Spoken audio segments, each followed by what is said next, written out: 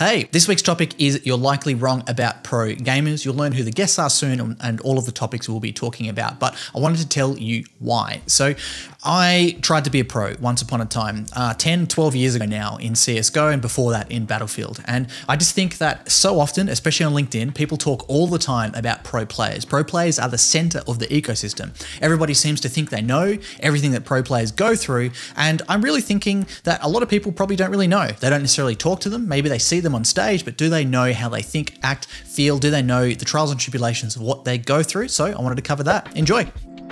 So you probably already know who I am if you're here, but my name's Chris. Run a strategic marketing agency here in Australia called BIGR, or Business in Games. Been around in esports and gaming for coming up almost on 15 years now, I think, something like 14 years. Started off as a top-level player before players were really pro, I guess. Playing Battlefield and Counter-Strike, etc. in Australia. Worked in PR and marketing for a long time, some player management as a journalist, did a little bit of everything until where I am today. So I'm working as the host of this, and then Jake Lucky working as a co-host as well. Jake, want to give yourself a 30-second intro?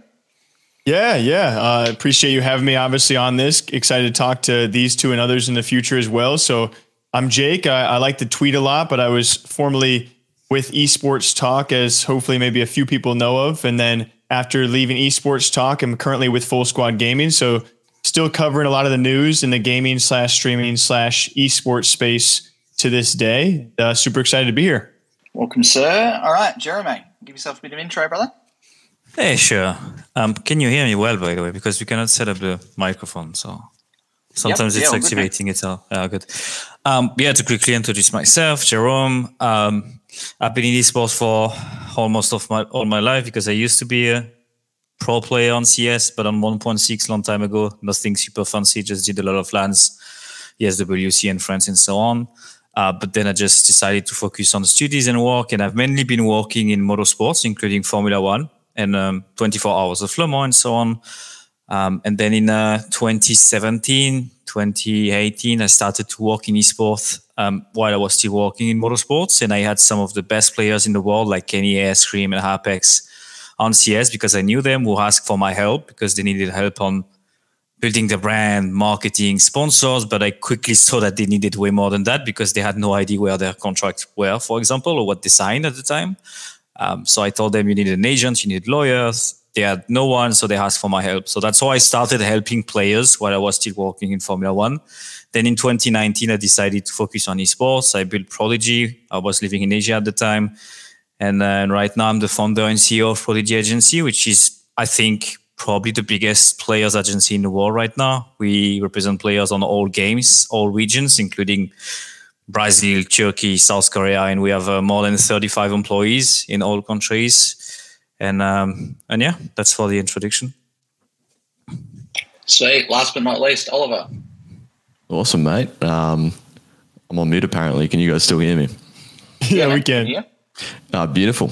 So pretty much I'm just a basic Australian male who loved playing games growing up. Essentially in university, hobby turned profession. Went professional in Counter-Strike for around 4 to 5 years. Within that time, went to about 14 countries, competed in about 21 international tier 1 events, especially a lot of events for that would be with ESL, who I think is probably one of the best in tournament organizers. Then transitioned once COVID hit to a more marketing-based role within Australia. Awesome. So one of the first things I wanted to talk about, maybe more of a question for you, Jérôme, just to kind of kick it off.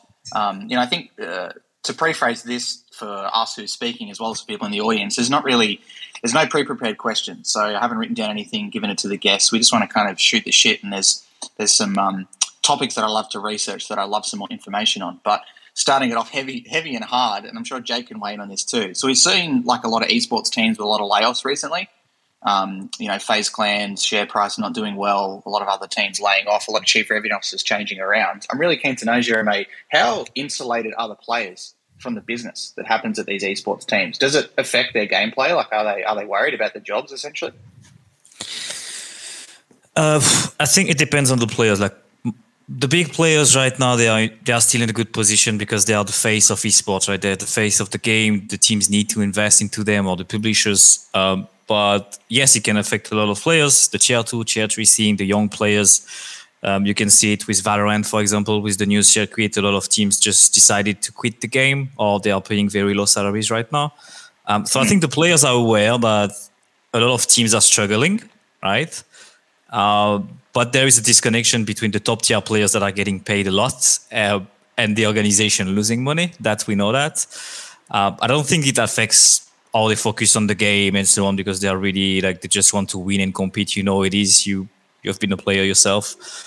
So I don't think it affects them too much. And the reality, at least that's my vision, is that in a worst case scenario where you don't have teams anymore, you don't have organizations, you will still need the players to play the game. The publisher will need esports, they will need events. The players will still be able to play, and the brands will still want to invest into esports. So instead of investing into teams, they might invest directly into the players. That's what we do on a daily basis right now. But you can see it at a new level if one day there is no organization, which I don't hope for. But that's the reality. The players will still play. They will get sponsors.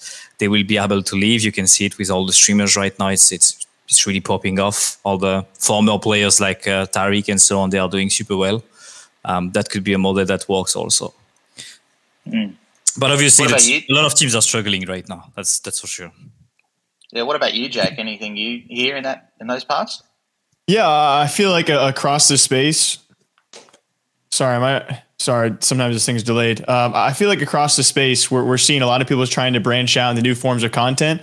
I speak for myself, and I'm sure you guys can speak to other parties as well. From the news side, I'm sure a lot of people have seen how it was an esports thing, then it became a gaming thing, then it became esports gaming and streaming, and now we're covering just about everything that could possibly be warped into the so-called gaming space to try and make ends work. So from my end, that's what I've been seeing, and actually wanted to fire back a question to either Ollie or Jeremy. Whether it was a time when you were a player or as opposed to now, are we seeing more players maybe wanting to make their own content and wanting to make these things work? Kind of bouncing off what Chris said earlier, are these players actually maybe not, fearful of their organization, struggling, but are they fearful for their own futures outside of the game? Yeah, 100%. Like, I think a lot of it comes down to as well. A lot of players do want to actually make content, but you got to sacrifice some sort of competitive skill or competitive level if you want to go down that path. Because if you want to be a competitive, viable team, and it does come down to the value of the organization, but if you want to be a top 5 team in any sort of mainstream esport, like say Valorant, say Counter-Strike, for example, your team practicing about 6 to 8 hours a day. Your individual prac on top of that's maybe 1 to 2 hours. A lot of heavy focus for all these big organizations now. It's just mental well-being, physical well-being, obviously plays a positive impact on your in-game skill level. So if you add all that together, they don't really have many hours to focus on content. They don't have that cognitive load to continue to be creative to a content capacity. So that's where the organization really needs to, in my opinion, invest in the content side of things to help these players both be competitively viable and also be able to make content. Because in my opinion, a lot of players do. It's just that depending on the individual, certain people have to put more individual hours in to be the level that they want to be a tier 1 player. So in my opinion, it really comes down to the organization, the way the infrastructure is set up to assist these players in creating that content, and obviously the creative ideas. Yeah, that's got to be. Do you guys know any top examples of that? Of teams who are investing well? Like, I feel like one of the basic examples for me is like Red Bull and OG with their Dota 2 team, like making full-on documentaries about their players. Is there any other good examples? I think Optic would be a good example of a balance of competitiveness, and I feel like their content almost carries the Call of Duty scene. But it brings up a great point, though. How do you somehow manage to be at the top level, but also be at the top of your content game? It's got to be a really, really difficult balance, especially given the stresses of just trying to be a competitive player to begin with, let alone trying to defeat the algorithms when it comes to the content side. Yeah, 100%. I think 100 Thieves, like when they invested in esports with their Counter-Strike team, with their Valorant team, I think they did a great job in their League of Legends team. Like, they've always got a very content focus. Sentinels, you can obviously put on the map there and talk about how I think they've sacrificed more content than they have for a competitive team. So I think there's an argument there as well. But I think a lot of organizations do it well.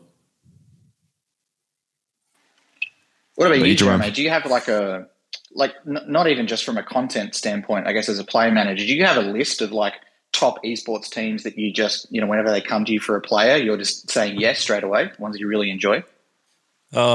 I mean, if we talk about, I mean, I will talk about content first because I think that's something that I've been deeply involved with the players. Some are streaming, some are not. That's something that is super important for them right now to create their own image. We can take Tens as an example in the US. When he joined us, I think he had less than 1 million followers, and 2 years later he has 10 million approx. And he's probably one of the superstars of esports, and he has done that by winning events, but also by streaming a lot. And as you said, Jake, it's really hard for his life balance because he was practicing, then he was streaming. Obviously, Sentinels, they didn't have like with the beginning of the game on Valorant, they focused a lot on content. So they had a specific schedule. It's not like a CSGO team practicing 8 hours a day, but still they were practicing. He was streaming a lot. Then he was playing individually. He was going to events. That was pretty exhausting for him, but I think it paid off because he became so big that right now he can capitalize on his image. We launched his own mouse, his own merch, and he did sell a lot of products, right? Which is pretty new for esports players. But it depends on the players' personalities, what they want to do, what they don't want. Like we have players, especially on CSGO, it's really hard to have time to stream because they travel too much. So it's really rare to have CSGO players at the highest level that can stream a lot, like Simple is streaming maybe once, twice a month when he don't have events, for example, while he have 40K viewers, it could be massive. And then on Valorant, it's more focused on content. And a lot of players succeed to build their brand. A lot of Valorant players became pretty big with the game right now. So it depends on the players, it depends on a lot of things, but in my opinion, it's super important to build the brand when you are a player because you need to capitalize on it when you are at your peak. Some players decided to start after their peak and it's too late. Right? Some of them, it's really too late, especially in Europe. So that's something we educate our players on. You need to do it. And if, as you said, Oliver, some players, they don't want to do it or they don't have the time or they don't have the expertise, then that's why you have agencies nowadays. That's a big focus that we have. Like Zaiwu, he doesn't even have like social media on his phone. He doesn't even have Instagram. I think he has Twitter now, but still he has a big community because we built everything for him. Like we manage Twitter, Instagram, YouTube, and so on. And so we can find sponsors for him. We can find activations. He has a big fan base, but he's not doing it himself because his focus is to be the best in the world, right? And you can have also organizations doing it. But as per my experience, usually the organization, they promise the players that they will help them building their own brand and content, but they rarely do it. They focus on themselves because it's already a lot to do. Yeah, 100%. Like you said, the OG piece is super great, but it's more creating the storytelling of OG than the players themselves. And so if you want to create your own storytelling, you need to do it yourself at one point or with your agency.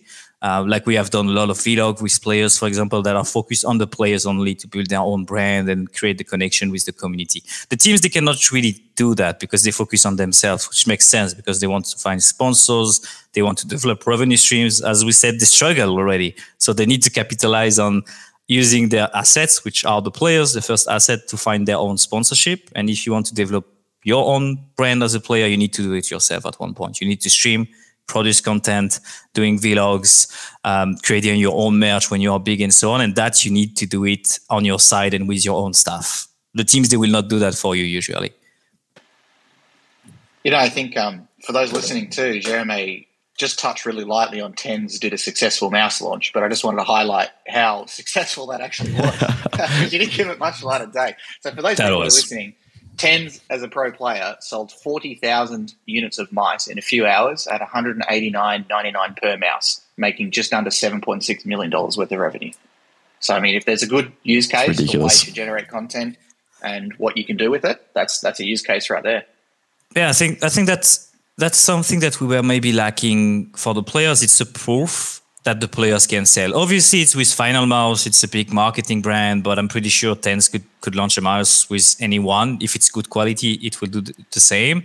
And I think a good reference is his merch also. Like it did sell a lot of merch while we launched his own merch. Obviously, we had a good campaign with Warren James where we did a full anime manga around Tens and so hype and so on. But he did sell a lot of merch, probably more than a lot of athletes, for example. And it's a proof that players can actually sell because he became more than a player right now. He's an icon. He's like a lot of people don't even play the game and they are fan of Tens right now. And he succeeded to do that by doing more than just playing the game. Was the mouse drop his idea? or did it come from the company side? Did it come from For your Final side, like Mouse? from the management? Yeah, how did that start? That was a conversation between the CEO of Final Mouse and myself. Right, that's something that we discussed because we've known each other for a long time now, been discussing a lot. And I think it was just making sense because Stans at the time, and I hope it will be the best in the world again this year, but at the time he was the best in the world on Valorant. He was crushing it. And he has always been a massive geek and fan of all peripherals. Like he was always changing mouse, testing everything, doing reviews and testing mousepad. And he's a huge fan of technology, especially for peripherals. So it was just making sense to make a mouse that he likes, making a product that works, and even in terms of revenues. Like I think the biggest drop that Final Mouse did before the tens one was 20,000 miles, and it was already a big stretch for them. And when we discussed, I said, yeah, if we do it, we do 40,000. And they said, are you sure? I said, it will sell. Like you will sell out in a few hours with Stans and Final Mouse. I mean, I'm happy that it was a success in a few hours, but I think it's mainly combining the strength of Final Mouse because they have a huge marketing of luxury brand and the image of Tens. For me, it was going to be a hit. And the reference I had, to explain why I contacted the brand is basically like Michael Jordan with Nike in NBA, right? That's my dream. That's also been my dream as an agent. I want to be able to create brands for the players that can be, like you can talk about it in a few years and so on. Ideally, it's even creating their own brand in the future. But that was the reference I had. Like Michael Jordan x Nike, that's what I want to do with Stans. And that's what we started with Final Mouse. It was just one drop, but that's what we are working on building right now. Jeremy, I promise I won't clip you right now. How long till we see a Tens keyboard? We'll see. not so long, I think. That's awesome. I mean, he's a big fan of keyboard also. He's always trying keyboards and I don't know. I cannot say, but twice a day. Yeah, but my goal, and I think his goal, is to have his own brand, like the full brand, having the Tens brand with everything. That's just how it is, and having the best quality possible, and that's something that I really want to do also. I think really quickly, Chris, if you don't mind me asking as well, something to bounce back on is obviously Jeremy brings to light some really good opportunities for people like Zaiwu and Tens, and those are the top notch of guys out there, right? Succeed in this space, and they have brands that they've built from the ground up, but they have certainly exploded, and then the content and everything else follows. How would you recommend though, everyone who's in the grinder right now, Tens and Zaiwu are the top notch. There are thousands upon thousands of players who are trying to compete and make content well below that. And in a market where we're currently at right now, where YouTube is very difficult and all these other social media platforms are so competitive, do you have advice to someone who's trying to compete? This goes for both of you, and also make content. Like, is there advice you can give someone right now? I can start by saying that like Tens and Zaiwu in the big one, they started from scratch also, right? They started from zero. Like Zaiwu, when he started to be a pro player, I mean, it's already 2019, but he was seen as very promising, but he had like 2K followers when he joined us, and he joined Vitality. It started from zero. The main thing as a pro player, obviously, and I'm only talking about pro players because we don't do influencers, we only do pro players, and that's the topic tonight, is that to explode like that, to be famous and so on, to develop your brand, there is no secret. There are two things that are mandatory, or at least for me, that are mandatory. Is the first one is to perform. Like if you become the best player in the world or one of the best players in the world on your game, you have all the opportunities to create your brand. If you struggle, if you are tier 3 players, you are young, you don't perform and so on, it's really hard to showcase yourself. And the second one is to make content, but I would say it's mainly streaming. We can talk about YouTube, like Tens was doing 600K views per day on the video, one video per day. It's really boomed off with Valorant. Right now it's going okay. It's going still great, right? But the main thing is streaming. That's the main thing. If you want to create your brand as a player, or even as an influencer, right? But as a player, especially, you need to stream. That's where the people are. That's what the brands are looking for right now. That's how you build connection with your fans. You win, like, let's say you're a player, you win an event, then you stream the day after or when you're back home and you celebrate the win with your fans. That's just simple. That's what Simple is doing when he's winning an event. He launch one stream, 50K viewers, 60K viewers for 3 hours, and then he don't stream for 1 month, but people are super happy and it helps building the brand. But it's really hard to become a player that people are fans of or are following if you don't win. That's the reality of it, right? You need to start winning. It's like a football player. Like if you're, I don't know, a League 2 player in France, you're not really famous. If you become one of the best, you can build that. And it's putting the efforts to build your brand. And for me, it's mainly streaming right now. You can ask me, like, is it important to have 300K on Twitter? Probably not. Like if you have 5K viewers on Twitch, it's way, way, way easier to build your brand and find sponsorship than having 300K on Twitter. People don't really care right now, Twitter, even Instagram, to be honest. Hey, are you digging at me right now, Jared? Calm down, dude. It's mainly streaming for the players, at least. That's even the organizations. Like, obviously, it's important if you have 1 million followers. It helps negotiating the contracts.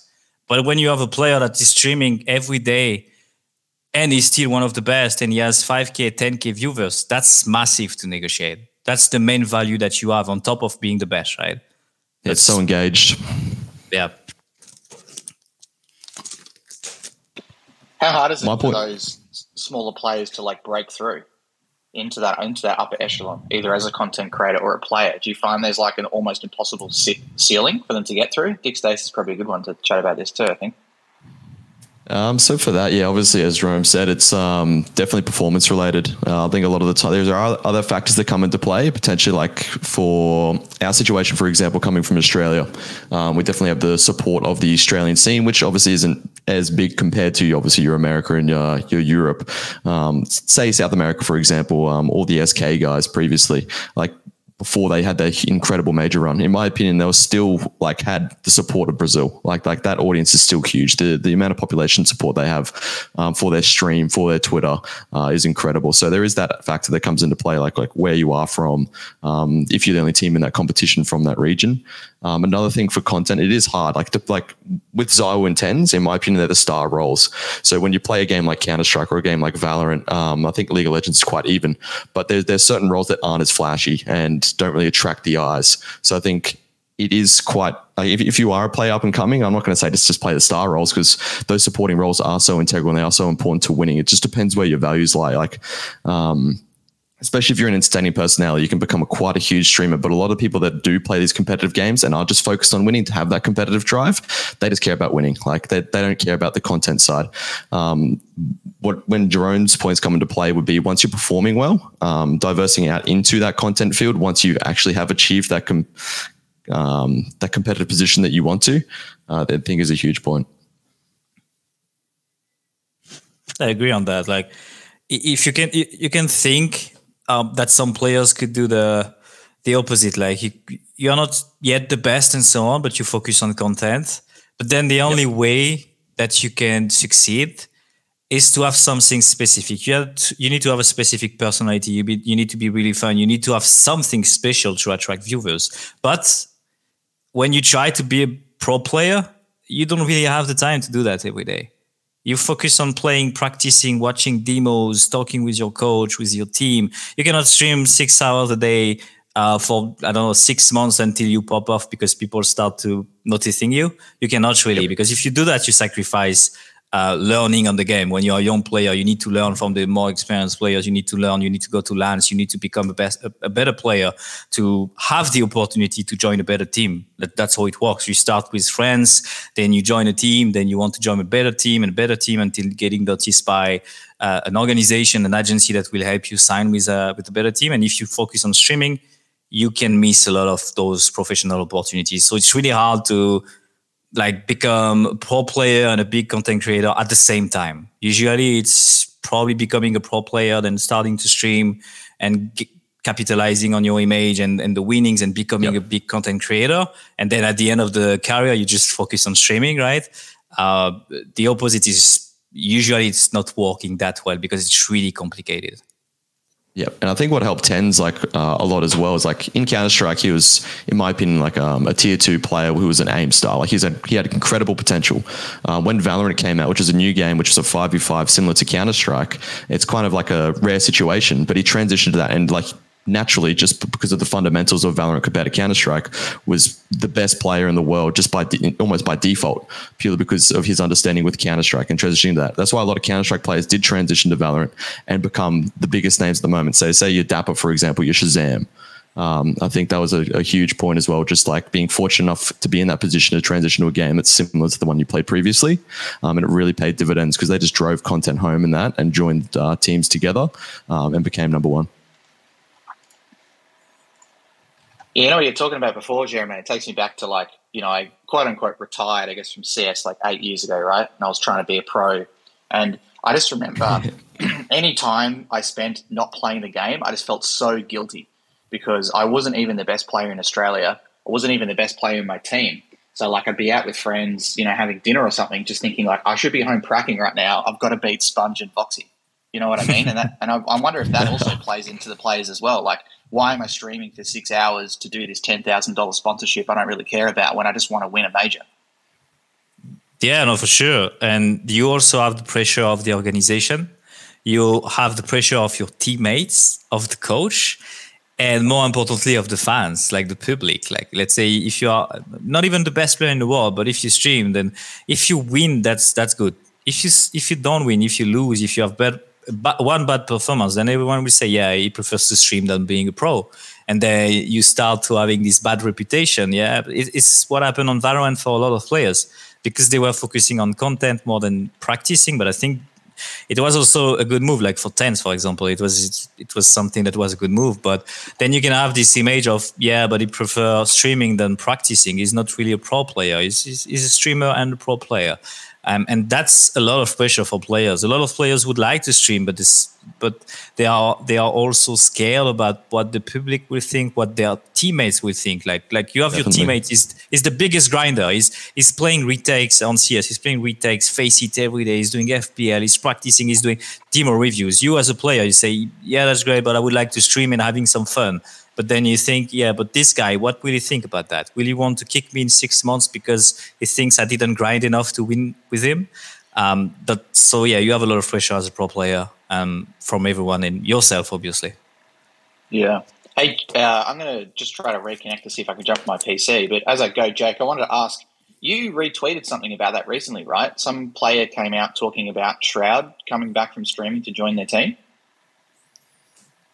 The only thing I remember recently was actually there was comments made about Shroud. He was actually talking about Simple, and I believe my memory might be escaping me a little bit, but Shroud had said that a lot of it came down to passion, not necessarily skill level. There was a base skill level that a lot of pro players do have, but passion and to actually just stick it out with the game, especially as you get older and older, was a huge driver. For why Simple, someone like him is so successful because he has that base skill. He's obviously nuts of the game. So too, some might say Shroud was, but Shroud said a defining factor was passion in these players. How would you guys feel about that? 100%. I think Simple has something like 20,000 to 25,000 Counter-Strike. He lived and breathed it for years and years. So obviously he's got to have undying passion to be able to put that amount of hours into a game. So I saw those tweets and a lot of people's arguing about the fact that Shroud is maybe insinuating that he could have had the same skill level as Simple if he was as passionate. I don't think he meant that, but a lot of people started to argue that was the case. But yeah, obviously you need, like the pro players, especially on CS, right? They are sacrificing a lot to be pro players. Like they travel 200, 250 days per year right now. They are barely home. They don't have vacations or they have 2 player breaks, but usually they start boot camping during the player breaks anyway. So you sacrifice a lot and you need to love what you do. If you don't, you just become crazy. We have seen a lot of burnouts and it's a lot of players who are really close to burning out and they are still. That's the reality, especially on CSGO because you travel too much. But yeah, you need to be passionate. But like, to be honest, if you talk about Simple, I just think is something special. It's like the best player in the world right now is Zaiwu. Okay, I'm biased. This year he was the best, but they just have something special. Like Zaiwu, like they could not play the game for 1 month. They will still be the best in the world probably. Those kind of players, they are very special. But obviously you need to sacrifice a lot and you need to live and breathe, as you said, Oliver. You need to breathe the game. If you don't, then you cannot grind anymore. You cannot keep working. You cannot anti-strat the opponent, and then you will not be as good. So yeah. How's my? Sorry, I was going to say, how's my volume level, guys? I've just rejoined my PC. Sound good. It's okay. It's okay. Sweet. All right, go for it, Jake. Sorry. Yeah, I just wanted to bounce off that too. Counter-Strike is the go-to example when it comes to, god dang, what kind of travel schedule is that? Other esports are up there, but I don't know if many compare to that of CS. But I guess in general, my question for you both would be whether it's a player you know of or speaking from personal experience, what those sacrifices actually look like, on a daily basis, what time is dedicated to an esport when you're trying to compete. And then, like you said, travel-wise, or, what do you miss out on throughout a year as you're trying to be a pro? I think people would be enlightened to hear that kind of side of things. I think for us, you can start maybe as a player yourself. As a player, like coming from an Australian organization, an Australian team, a lot of travel time, all of our tournaments were over towards the Europe area. A lot of the time we were going to Poland, Katowice, which is roughly about a 35-hour flight. To combat jet lag for these tournaments to have our best chance possible, we would be traveling about a week or 2 weeks prior. So then you'd have to stay, and depending on the length of the tournament, potentially you might be in Poland for a month. There was a time for the major, because of the disparity and the difference in time between the Asian minor compared to the major, it was about a month. So we stayed in Poland for about 4 months, just for this example of this one tournament. So within that 4 month span, you're obviously sacrificing so much of your development back home, so much events family-wise. So if you want to talk at it from a personal perspective, there's a lot of important life events that you're missing back home, but you're sacrificing that to be the best. Like we have a mutual goal. We talk about it as a team, and the best thing about it is that you do have these your teammates, which are your best friends, and in my opinion, it's definitely worth it for the experience and for the opportunity to try and become the best at your game, because everyone that plays competitive at that level, in my opinion, has such a big competitive drive. You need to fulfill it, and it was probably one of the best experiences of my life being a pro player. Yeah, I think that's a good recap, especially like it's even harder when you come from Oceania, because you have to travel to Europe and so on. Most of the events are in Europe. You have a few events in NA on CS. But yeah, that's what I said also before. Like, you practice every day. You have to go to boot camp. You have a lot of pressure from the team, the organization. You are getting paid a lot. Like, we always see like people, he's overpaid and so on when he underperforms. So you have massive pressure. So you always want to grind. You always want to be the best and perform.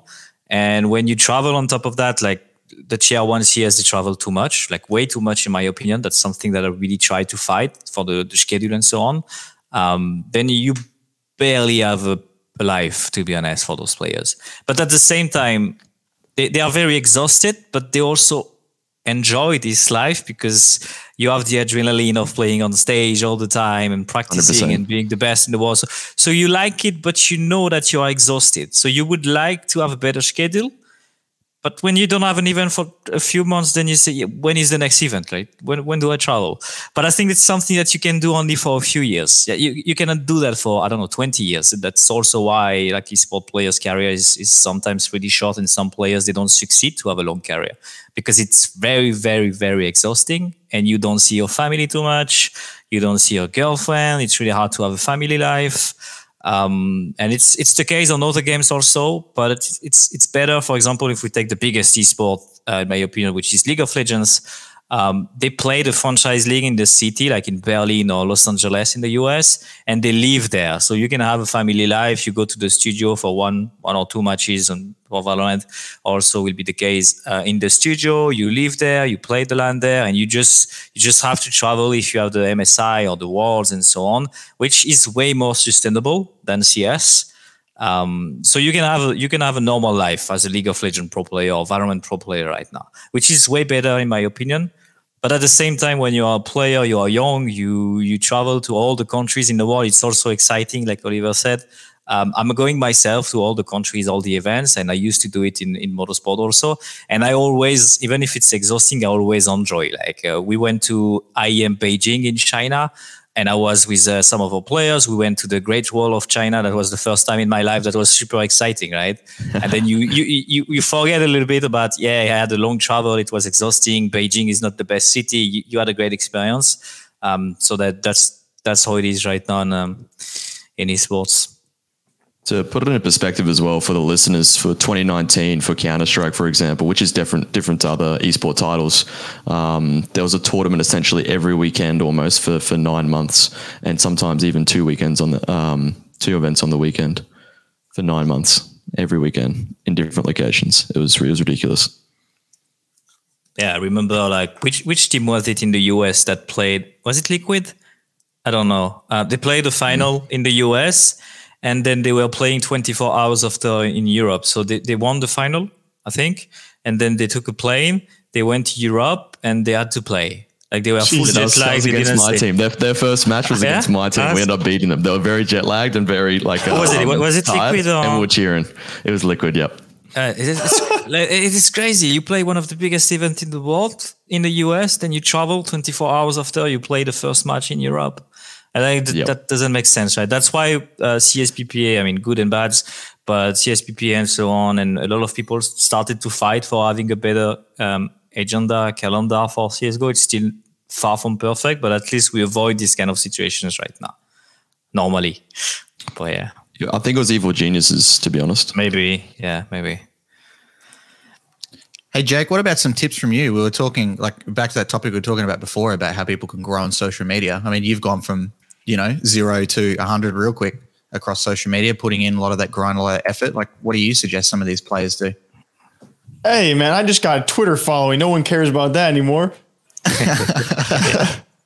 No, it's definitely been difficult. And I honestly, in my opinion, I think it's only getting more difficult. I think there's a lot of crossover between the competitive space of pro players in esports, just as there is with content streaming and everything in gaming right now.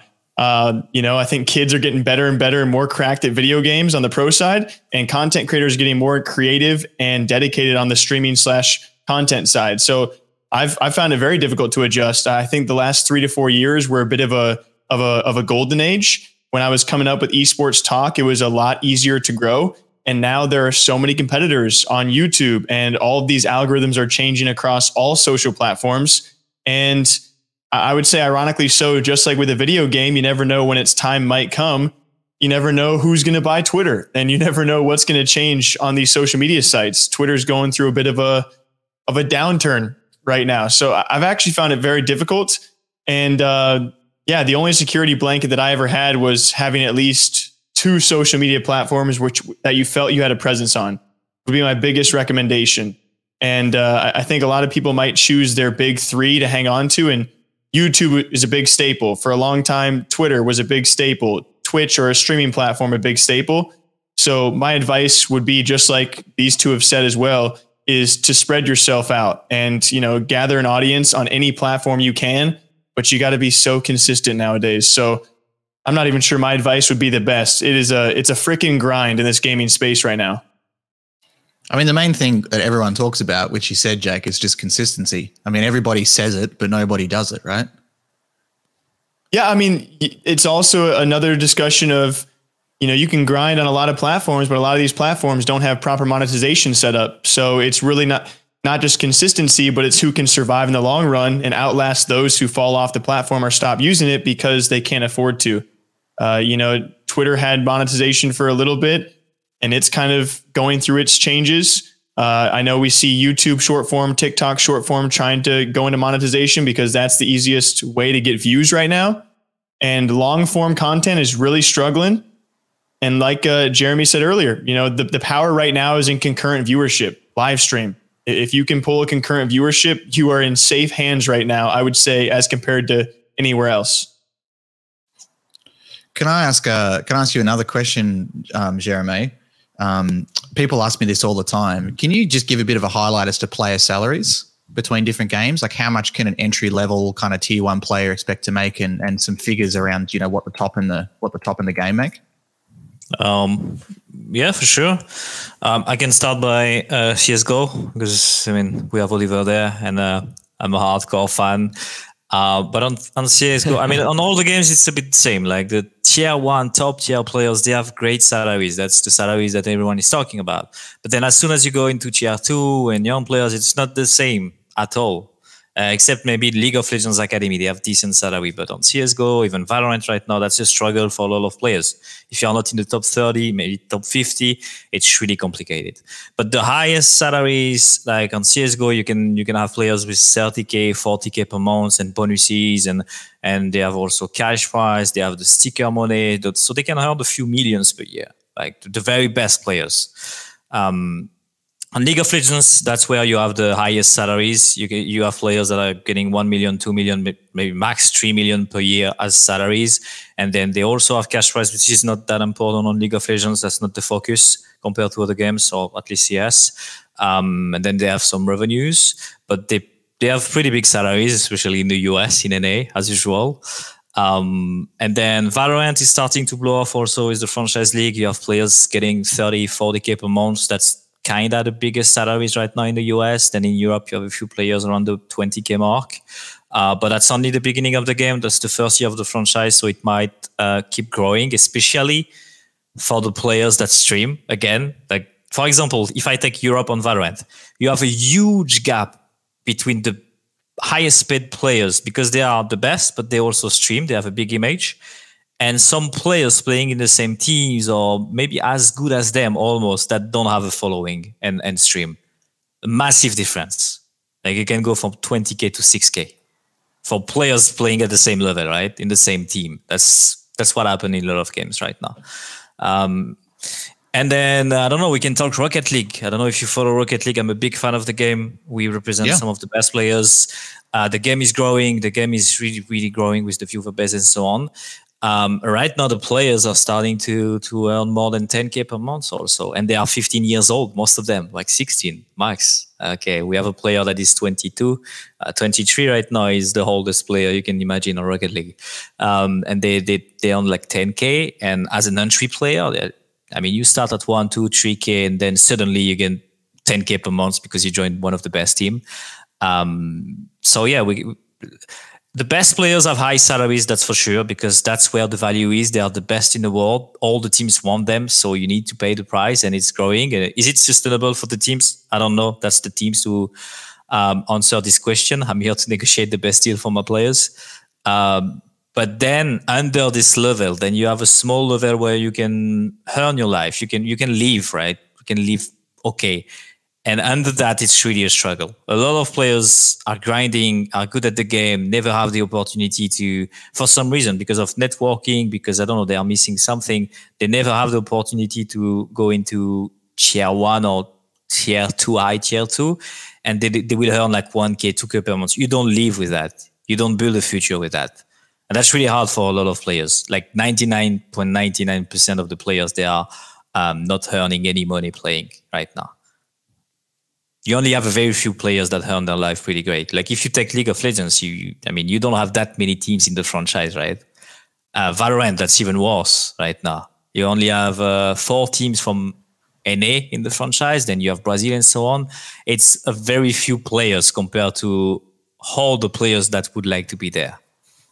And the other major question I get asked all the time too is, what's the split of prize money? So how much do the players share with their managers and how much do they share with their teams? It depends on the games, it depends on the teams, but usually what is standard is basically doing 50-50. Some teams, they have 70% for the players. Some teams, they try to push for 70% for the teams. It depends, but a fair split, if we can say, if they have normal salaries and so on, could be 50-50 on the cash prize. Maybe a little bit more. Obviously, I always push for more for my players. And it's the same for the stickers money. Like the stickers money, I don't know if people know what is stickers money, but it's basically in-game items that are sold by the publishers with the name of the players or the logos of the teams that people can buy, and then it generates a lot of revenue, especially on CS:GO. And then usually it's the same, like the teams and the players, they are 50% for the players, 50% for the team on the team stickers, for example. And then on the players' signature stickers, I always negotiate 100% for the player, or worst case 90%, because that's their own image.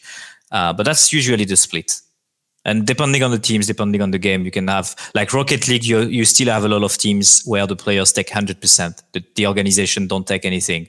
And then when the best players are in an organization that is taking 0, when another organization want to sign them, then they need to align on that, even if they are not used to, because that's a massive difference.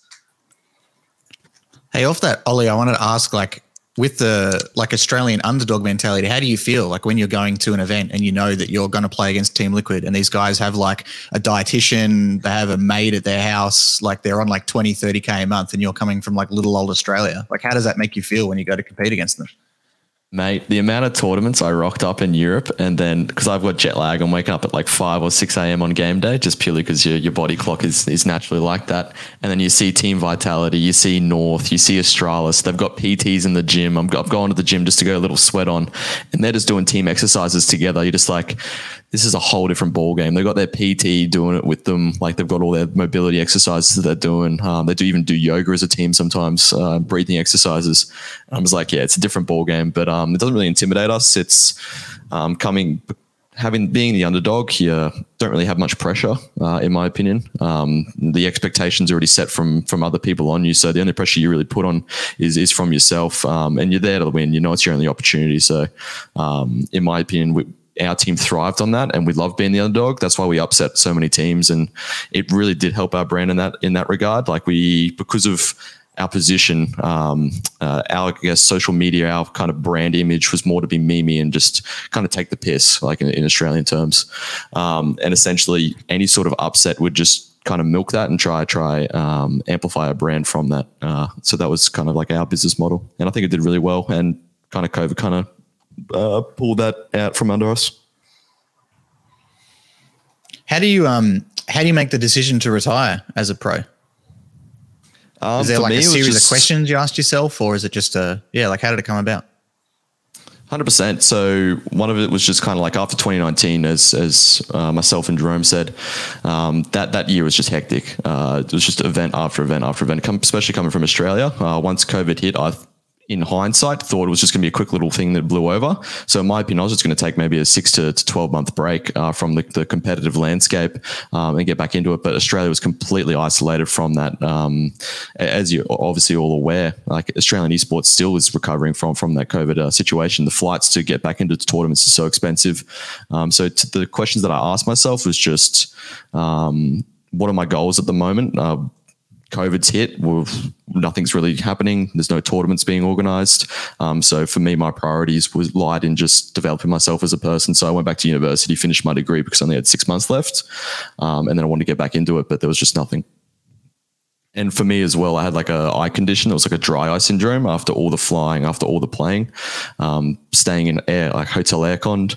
And it just affected my eyes. So I kind of wanted to recover from that as well.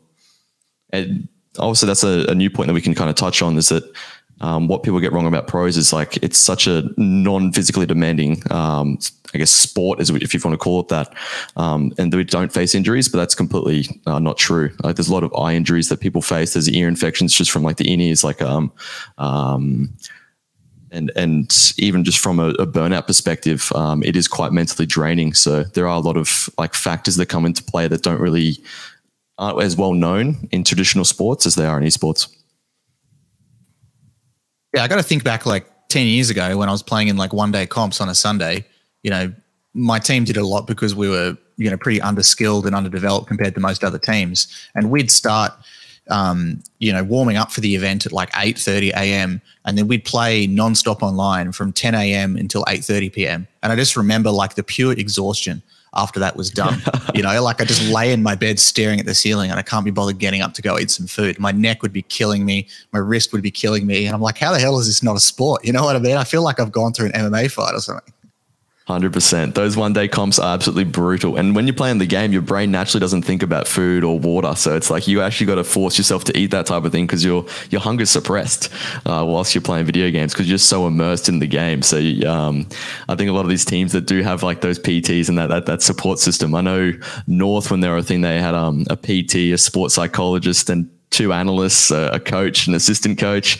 So it is quite ridiculous. We're turning up from Australia with 5 players, no coach, and 1 manager who does everything social media wise for us, tells us where to go, everything.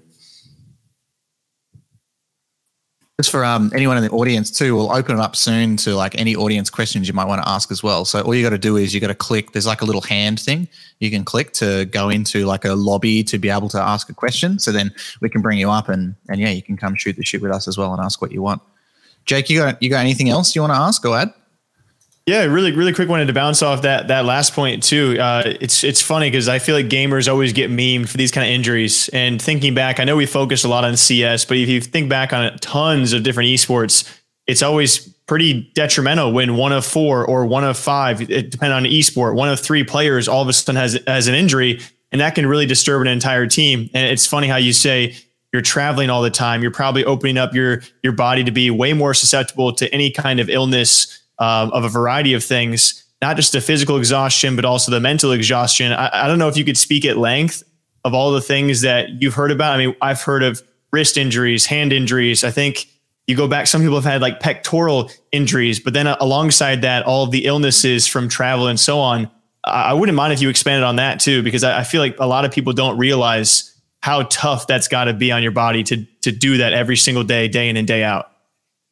100%. When teams are flying so much, even just from an airplane perspective and traveling to all these different countries, you're taking plane rides with recycled aircon. And if someone's sick on that, you're almost like, especially if you're taking a 13-hour flight, unless you have a really strong immune system, you're 100% getting sick. Like if someone's right next to you coughing and has some sort of illness, and that's, you can't prevent that. Obviously you can have your mask, etc., like whatever, preventative measures that you want to take into play, but yeah, there's no avoiding that. When it comes to even just posture, sitting in the gaming chair, I know a lot of people had back injuries. A few of my teammates even had wrist injuries, as you were saying.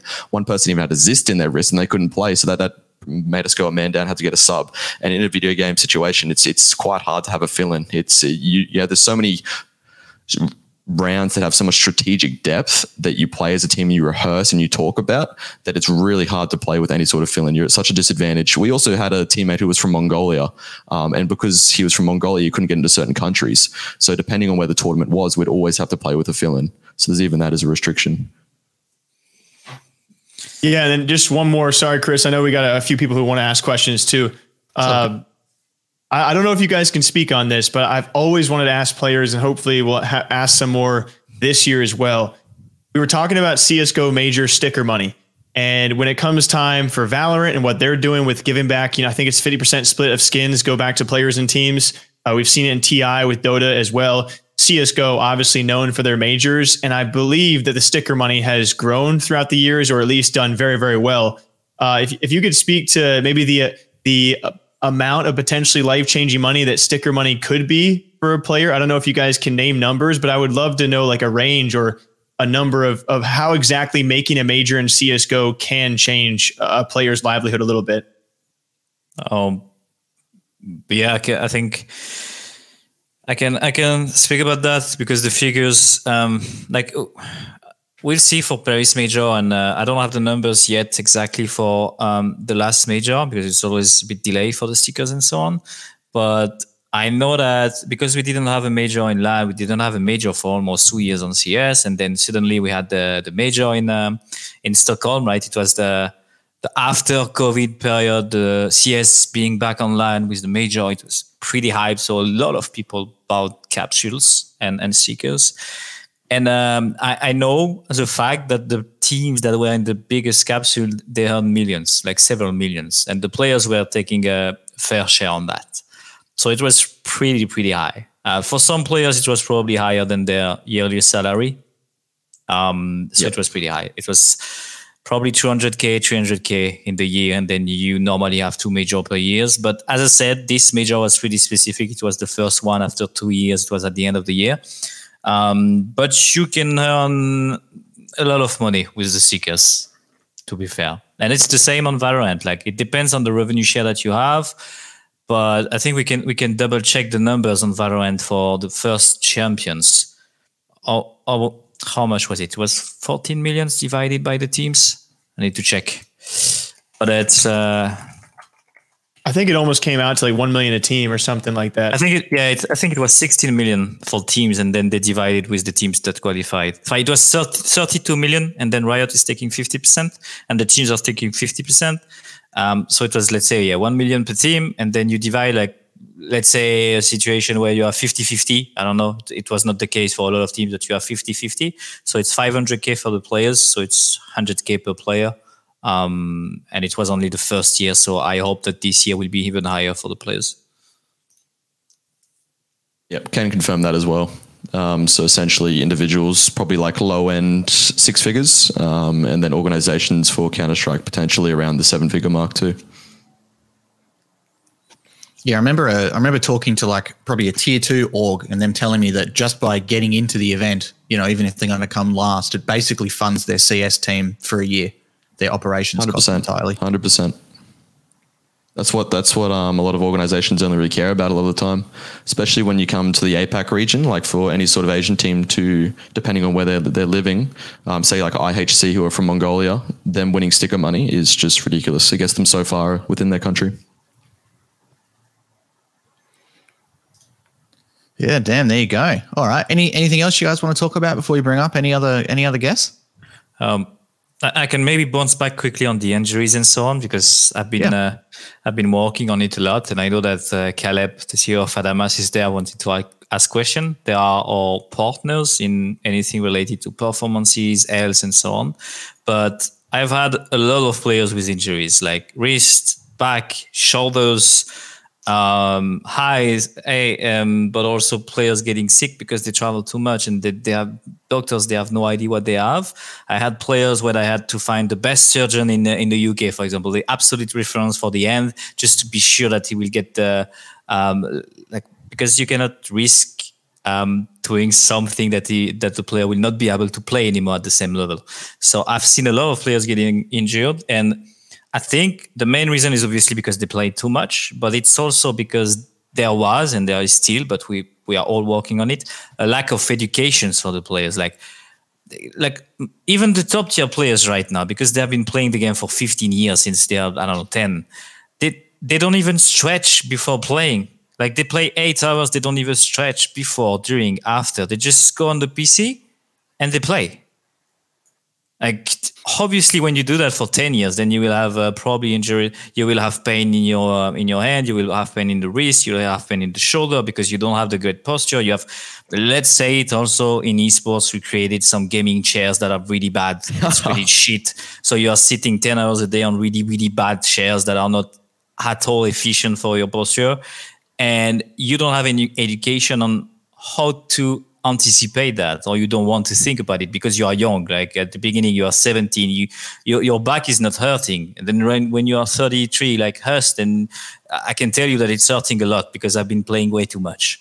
And that's also something that we need to work on. That's why we work with Adamas, for example. And that's why a lot of organizations start to have physio, PT, sport psychologists, and so on, is because we need to educate the players, especially when they are young, that if they don't do that, then maybe for 2 years, 3 years, it will be okay. But maybe in 5 years, he will be the best in the world, but he will not be able to play anymore. He will need to stop playing because after 10 minutes of deathmatch on CS, he cannot hold the mouse anymore. And the reason is that because he didn't anticipate, or we didn't as the support of the player. And that's something that is important that, in my opinion, the players, they don't consider enough. Like, we push for it a lot. They don't seem to care. Like, if you don't force them to do so, it's like it's like we will need the coaches before playing every day saying, no, you need to stretch. Like you have 20 minutes stretching, then we will play, like you do in football, right? But most of the teams, they don't do that. The players, they don't do that themselves. I remember being at the Valorant Champions with a team. That we have a lot of players in the team, and I said, okay, you're going to play. Are you stretching? Did you, I don't know, do you have any exercise that we sent you that you're doing? They said, what do you mean? I said, guys, we have a Discord, a performance Discord for you. We briefed you about that. We said you need to check and let's check, because some of them they have wristband, and then they say, oh, okay, I'm going to check again. Then they check. They launch the video, and I said, you need to do that every day. Did you do it already? No, but why? Because we explained it to you, and we say, yeah, we don't know. And then they started doing it because I was there with them, and they say, yeah, we should do that every day. But I'm pretty sure that after Champions, they have not done it once, right? And that's something that is a big trouble in esports, is that the players, they don't see the value of it. But it's mandatory. Like, you are not a pro football player, a soccer player, sorry guys, or football player or NBA player if you don't stretch, if you don't take care of your body, if you don't anticipate that. And that's the same in esports. It's just different things, take care. But if you don't do it, then yeah, for sure, you will have a lot of pain when you will be older. That's just... Good luck What trying about to you, Ollie? convince What's me your to not stretching routine? stretching routine. Oh, mate, just get some morning sun, lay down on the ground, read my Bible. That's it. Yeah, but we have stretching routines for our players. We have videos that our partners at Adamas did, and awesome. But most of them, they don't do it. And then after that, they complain, I have pain in my hand. I say, yeah, but that's why you need to do it. I know it takes 5 minutes, but please do it. It's like, Chris, you're doing a lot of workouts, right? Even you, Jake. Like, you need to do it before and after. Or if you don't do it, fine, but you know that it will hurt someday. Yeah, I've still got some wrist and neck problems from when I was playing pro. Like, after those one-day comps, I used to have a screen. I didn't realize that you needed to, have a screen that wasn't really low, right? So I used to sit pretty close to the screen like most CS players do, with my keyboard turned diagonal, and I'd be looking down the entire day. And I'd get to the end of the day and I couldn't move like my head left and right. I get like shooting pain, down my back and spine. So imagine, like you were saying, imagine doing that for 15 plus years. I was only trying to be a pro for like 3 or 4, Good luck trying to convince me, though, to use the ergonomic chair versus a pretty cool looking racer one, especially when I was 17. I mean, they do pretty cool ergonomic chair now, right? Yeah. Pretty expensive, but it's also cool. So. Hey, Jeremy, did you say Caleb, who's asking to come up to speak, is he one of your partners that works on that kind of stuff? Yep, exactly. I'll bring He's him the up. CEO of Adamas, which is probably the best esports company working on health and performances for the players. They're really amazing. They support our players, our academies. They work with teams. I mean, he can introduce himself, but they are really great. And I wish that we were able to use them more. It's just on the player. I cannot force the players. So You can try, huh? Yeah. Set him allowed to speak. Here we go. He's in. Caleb, hello. Hey guys, can you hear me? Yep. Sir. Hello? Hello. You guys can hear me, right? Yeah. yes. Yeah, yes. we can. Okay. We got you. It's just a bit Cool. laggy when you talk and the thing, like the circle thing. Fair enough. Thanks for having me on, and it's a great discussion. Well done, all. Important topics. My question was, and it relates to injuries among other things, is when do you think we'll get to the point of having larger team rosters so that teams can manage injuries better, but also maybe even more importantly, being able to manage behavior issues and team dynamic situations in a more proactive and performance enhancing way? And I mean, I guess part of my assumption would be that maybe player salaries need to either adjust, or the teams need to make more revenue so that they can carry more talent on their teams. But I'd be curious as to all of your thoughts on that, because I think that's the obvious kind of solution to reduce burnout, help manage injuries, as well as the team dynamic and behavioral situations that happen in all these teams. 100%. For me personally, coming from a competitive player standpoint, it's pretty hard to have any sort of, if it's a 5-man game, like any sort of subs, like a 6-man roster, 7-man roster, what it is, just because there's so much depth to certain video games. I know it depends on the esport title, but say Counter-Strike, for example, because it's probably the game I'm most informed on. There's that many reactions, strategic depth, just even practicing within the team, that if you have more hours than the sub, you're obviously going to be better. And I think it makes like such a big impact that's kind of intangible. You can't really track it. So from that standpoint, for esports titles such as Counter-Strike, even Valorant as well, I think it's pretty hard to play with a sub. I think the best way to avoid any sort of physical, like the preventative measures for those titles would just be, as Jeremiah was saying, just your mobility training, like your sports psychologist, your PT, to really educate you on what's best for you. I know for me personally as well, just from trial and error, I couldn't even do certain gym workouts. I can't train back and arms because of my forearm when I'm playing. I would start to develop a twitch in my forearm. Like, so there's even that little thing to come into play. But I'd say maybe potentially for Rocket League that I'm not too informed on how much depth it really has. I definitely think you can have subs, and depending on the amount of tournaments there are and the potential for burnout and potential for injuries, I think subs are a really good option for other titles. But for Counter-Strike, for me, I don't think is a viable option. Yeah, I think it's pretty hard, and there are a lot of reasons. I think you touch one, Caleb, is that obviously the cost will be more expensive, or the other players will need to reduce the salaries, which is not something that the player really want to do. And I think the main challenge on most of the games is that the esports compared to sport is changing so fast. The contracts are not and they are not all secured as it is in sport because of regulations and so on. And I think Oliver will know that better than me because he played at a way higher level. But your place in the roster is never safe, never.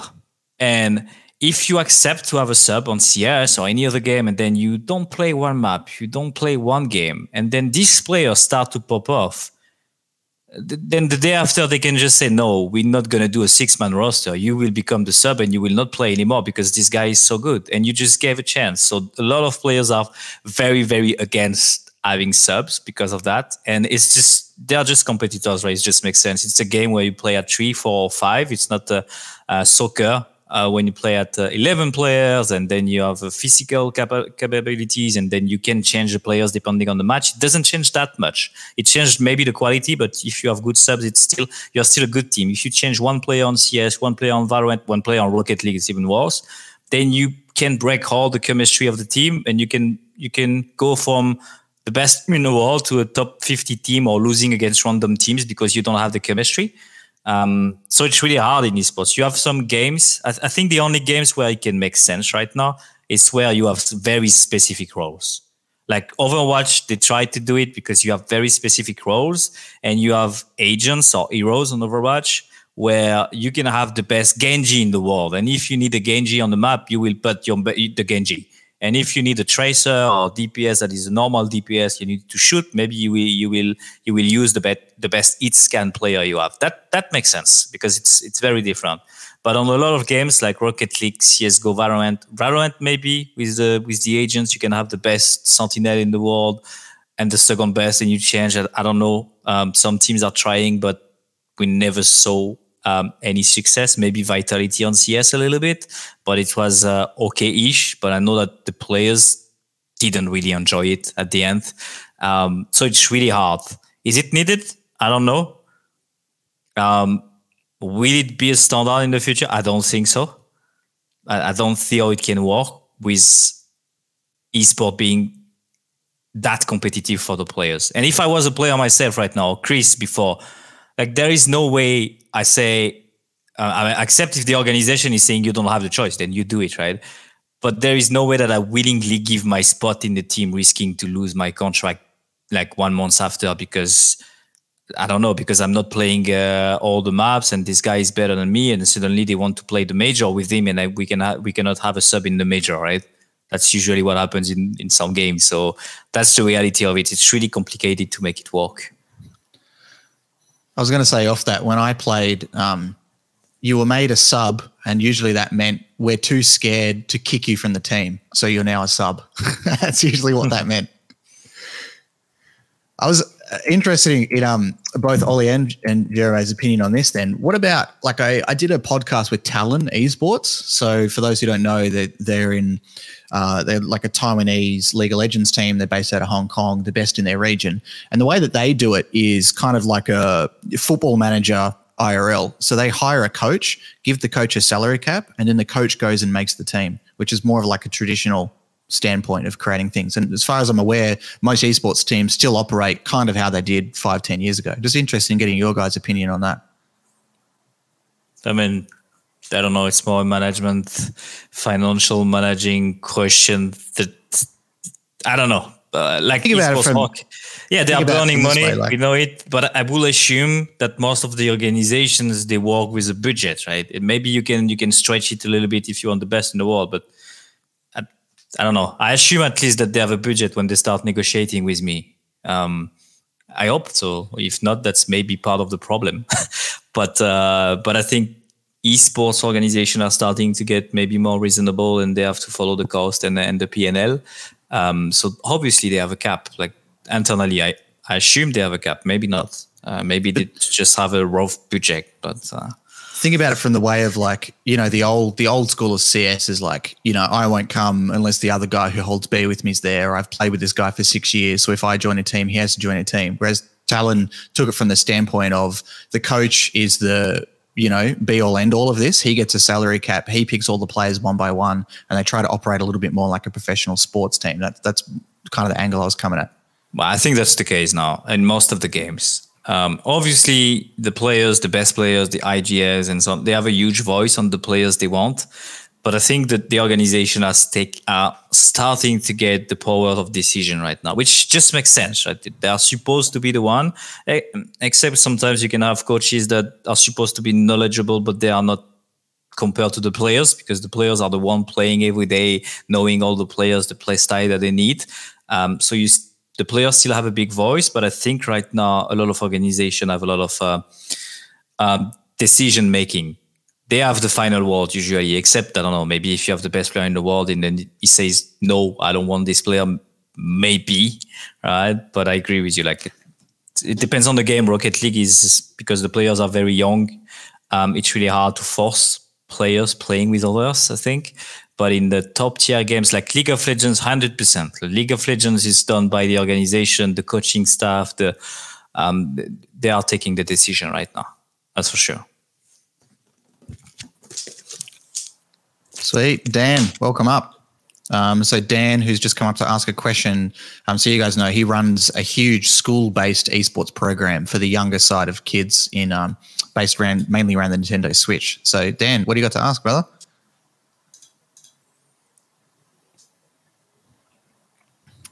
Sorry, can you guys hear me? Yes. Yeah, man. Awesome. Hey, thanks so much for organizing this. It's been incredible. Thanks to all the Oliver and Jeremy and Jake, your insight's been really, really cool. I'd love hearing the fact that, you're talking about injury prevention and something that's really passionate that we're kind of working on at the moment. Looking at all of our competitions, making sure all of our players stretch before we start. And I guess we've got the luxury being the tournament organizer where we can do that. We can physically watch everyone stretch and kind of work through those exercises. But I guess what I wanted to ask each of you is, we've got a lot of players across Australia that are aspiring to kind of either, be a pro player or work in the space or just work in the gaming industry at any kind of capacity. So I just wanted to kind of pick your brains as to, like, what's one tip or one kind of piece of wisdom that you would share with, like a 13-year-old who is so passionate about gaming and esports that this is what they want to do?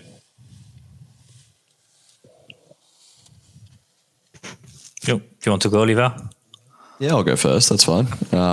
Essentially, we'll share advice. Mine would just be enjoy the process. I don't think you should accept any sort of expectations on yourself. I know it's hard to say that to a 13-year-old, but just thoroughly enjoy the process. Join a team like an open qualifier or any sort of open league with mates, like whether it's Rocket League, whatever game they're playing, and just focus on getting better together. I think that's the best way. You develop, like, even just from a gaming perspective, I've never really regretted making a team with certain mates, even if it hasn't gone like to plan. I think it's a learning experience and such a great social activity that it's just developed my skill set as a person. So I just tell them to focus on enjoying the process. Don't really focus too much on what game is relevant. It's what's going to make you the most money, because when being a 13-year-old, you don't know what game's going to be relevant in X amount of years when you want to turn professional. So yeah, my advice would just be for them to enjoy the process and go down more of a, if you can put it onto them, just like more of a professional avenue, like teach them about preventative measures for injuries, teach them like what it takes to be a professional athlete in general, even in traditional sports, giving them examples of what like their daily life has to include, I think would just only pay dividends for them. Yeah, cool. Thanks, man. Yeah, maybe I can give some perspective on working in esports or gaming and not necessarily wanting to become a pro player, right? Because obviously that's an industry, you have a lot of work, a lot of job, all verticals. Even if organizations are struggling a little bit, you still have a lot of companies, publishers, agencies, and so on to work in. But I think the most important thing, it just seems obvious, but if you want to work in esports, like that's your dream, you're 13, 15, then obviously focus on studies first. It just makes sense if you want to work later in esports. Focus on studies. Don't focus too much on esports, in my opinion, in the studies. Like you have some schools that are esports focused that are okay, but I think you just need to do standard studies, like, I don't know, business school and so on, learning all the basics of everything, and then specializing in esports on the side if you want, working. My best advice for the studies, for example, that's what I did myself, that's what I think is the most valuable, is what we call in France, I have no idea how you call that, but I think it's sandwich course or something like that. But it's alternance in French, is when you go to studies but you also work at the same time and you're getting paid, like a small salary, but you're getting paid for the full year. That's what I did for my studies. That's what a lot of people I know did, and that's the best. That's the best thing to do, because you learn how to work. You learn so much during 3, 4, 5 years, and you have the diploma at the end. And obviously, you can try to find something in esports if you want. And then at the end, you can find a job. Normally, I wouldn't say it's easy, but it's easier because you have 3, 4 years of experience and you have a diploma. That's my absolute goal. Recommendation for anyone who wants to do studies and work, because that's also what I'm looking for as a CEO of a company, right? If someone is finishing studies and has been working for 4 years, he has some experience, that's potentially a very good candidate compared to someone that has done normal studies, didn't work yet, and didn't see anything outside of books. That's really, really harder to find a job. And to work in esports, I think it has changed. But I'm pretty sure that everyone in this call did work as a benevol, did a lot of work without getting paid in esports before, just for passion, in side project, personal project, and that's how you learn also the ropes of esports. Nowadays, normally you should be able to find some proper work without being unpaid, and I don't recommend to be unpaid, but just digging into it, trying to work, trying to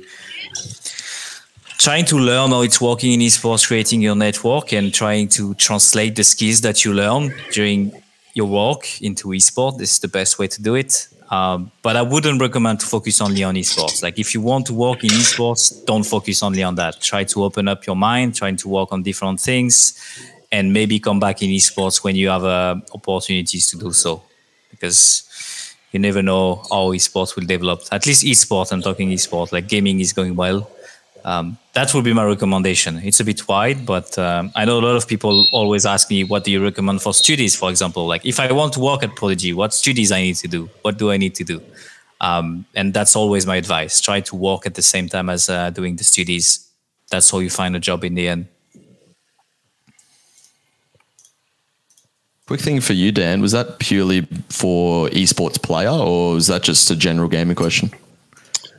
Just more of a general gamer question. I mean, when kids come to us and say, I want to be a pro player, like, we very carefully say, that's great. But, just like anything, to become a professional is the absolute, top of the top. There's a whole industry around it. There's other jobs and vocations that you can be involved in the gaming and esports industry without necessarily being a top tier player. So I guess it's more just a broad, kind of question around. And I love the advice so far. 100%. Yeah, it is like a broad answer as well from our perspective, just like in moderation, and then just try to develop your skill set in areas related to gaming. Like I'd say if I was 13, I'd definitely want someone just to help me with any sort of like video editing as well. I think that's a key component. They can just develop your skill set so much that goes hand in hand both with a professional career and any sort of gaming qualification. And who knows, you might actually end up loving like video editing and develop a passion for that. And you could be quite successful from a young age if you start learning that. Yeah, I think it's very individual dependent as well. Yeah, I think that's sound advice too. There's a bunch of skill sets out there that have a bunch of crossover with a lot of things. Just like when it comes to education, right? Having that firm backing behind you, just in case things don't work out, is a great idea. You also got to love it, but having on those skill sets like video editing has great crossover into so many areas of life, especially now with everything taking off on the internet. And I would just say be a sponge. Take in everything you possibly can. If you enjoy content, watch as much of it as is healthy to learn more about the space that you want to get into. That's at least coming from me. You know, if you want to learn about streamers, watch a lot of the streamers and their content. Go to events. If you want to be a pro player, same thing. Go to events. Absorb as much as possible and see if it's something you actually want to pursue. Trent, what's going on, man? What do you got to ask? Hey guys, appreciate the time you've given us. Also, Jake, don't listen to him. I found you on YouTube, not Twitter, so you're great. Oh man, that's my man, Trent. I'm coming at this from a perspective of, you talk a lot about like you either win and you get noticed, or you don't win and you don't get noticed. And I was curious, as a team who might be struggling, like what metrics do coaches focus on? How do they track performance? Because right, if you're not always going to come in first place, so how do you tell your team you're doing better or you're getting better? How do you measure these like performance metrics? I'm really curious to know what esports does for that. In game, depending on the situation, but like you don't really know the full picture until you're in the voice communication, like of like how impactful certain players are, how they handle pressure, how they practice, like what the quality of the practice versus game day performance. Like are they really good in practice, and then they're not very good when it comes to actual performance and where it matters. I think there's a lot of factors that come into play. How you measure that is just all into one, to be honest. Like obviously you have your statistics that you can just follow and they paint a certain picture. Obviously if someone's got a negative kill death ratio in a game that's called like an FPS shooter, and they've consistently got this detrimental statistics, obviously you can analyze that and have a pretty good picture that they're not performing very well, and what adjustments you just pretty much talk to that person one-on-one, like what do you feel uncomfortable with, etc. Get the team's thoughts. But there are a lot of other factors that, in my opinion, are almost hard to measure, and that can just be like team, as Jeremiah was saying before, like team chemistry. There's a lot of positive impact. Say Carrigan, for example, who plays for FaZe Clan. Previously, like his in-game leader skills trumped any sort of statistical or negative statistics that he may have had, just purely because of how good he was at utilizing his players. So that comes into play. I think depending on the role as well, like are they playing a role in Counter-Strike that doesn't get as much, it's not a star role, you're not going to get as many frags, but you've got such an important area to lock down using your utility. How do they use that utility? That comes into the picture as well. So performance metrics, statistics is definitely number one, and what everyone tracks, and it's got the most public attention to it. But I think there's a lot of important factors that come into play, including communication, how you handle pressure, that coaches have to take in consideration and get the help to their players to see if they can improve that, give them a certain timeline to improve that. If they don't, then changes need to happen. Yeah, I agree with that. I think what we have in esports is that because we play on PC or console, but a lot of games are on PC, and we play online, or at least we have the server, we have access to a lot of data, which is a good thing. But as Oliver said, it paints only a specific picture, but you can see a lot in the numbers, not only on the kill dish ratio and so on, but you can see the impact of the player, the opening keys. You can see a lot of things. That's let's say the easiest part to analyze the performance. You know that when your team is losing, when your team is winning, the performances of each players, and you can analyze and okay, we are not in a good form right now. But then you obviously need to go deeper, because the players are humans, they are not robots. So maybe there is a reason why this player is not performing at his best. Maybe it's the position. Maybe he just have a hard time in his life for whatever reason, and you need to find the tool to and the means to allow him to bounce back and being at the top again and working with the team. So there are a lot of things to analyze for coaches, managers, that are very similar to sports, except that in esports, the teams, it's like 3, 4, 5 players. It's not 11 players, and you can replace one player that is not playing well for 3 months. You cannot really allow a player to not play well for 3 months. Usually what happens in esports, if a player is playing bad, at least not up to the performances that the coach wants, then he will be benched after a few months. That's just the reality of it. The players, they don't have the time to bounce back on esports, which is a big issue because you lack security. And I don't know, you can lose someone close to you. That's the case I had with the player. He lost his best friend. And so it was a really, really hard time for him. He was really close to him, and he struggled for a few months. What happened? Even if the team understood that he wanted to give his best, but it was really hard for him to be at his best, they just benched him because they don't have 6 months to wait for him to be back on shape, unfortunately, in esports. And they cannot really put him on as a sub and going back for some matches. They just bench and terminated him at some point when he wanted to go. That's the reality of esports also. Oh, yeah. Another one for you, Justin, as well. So from an example, a previous team I played with, we had an in-game leader who was a very extroverted person, could articulate his thoughts way better than others, and he would get extremely negative when rounds didn't go the certain way. Like he would bully players, and a lot of gamers, like as a generalization, a lot of them are introverted people. And within our team, in that dynamic, like personally, I didn't really care. I was like, oh, what's wrong with this guy? Like, why is he saying this? But the other players, like it took a negative impact on their performance, like having an in-game leader, having a person who was calling the rounds for us, our strategy, and then being, in my opinion, a bully. Like that made such a negative impact on these players, and you wouldn't know that unless you listen to our voice comms. Like you think it would just bad at the game, but these, like the 3 other players on our team were, it created like a negative culture, and that severely impacted the performance of certain individuals and the trust within the team.